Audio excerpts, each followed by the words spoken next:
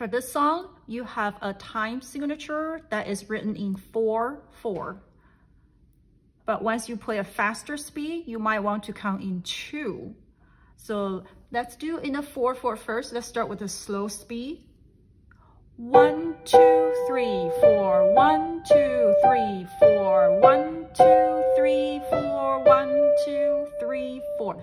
1, 2, 3, 4. 1, 2, 3, 4. 1, 2, 3, 4. 1, 2, 3, 4. 1, 2, 3, 4. 1, 2, 3, 4. E flat. 1, 2, 3, 4. 1, 2, 3, 4. 1, 2. Watch out this finger 2 on the A. 3, 4. 1, 2, 3, 4. 1, 2, 3, 4. 1, 2, 3, 4. 1, 2, 3, 4. 1, 2, 3, 4.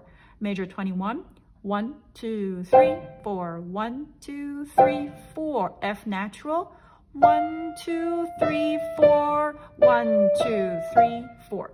And it keeps repeating the same thing. Now, on your major 49, the left hand starts on here. It's a pattern. So you have a pattern of G, A sharp, B, D. Now right hand's the same pattern. Left hand cross over. Right hand stay here.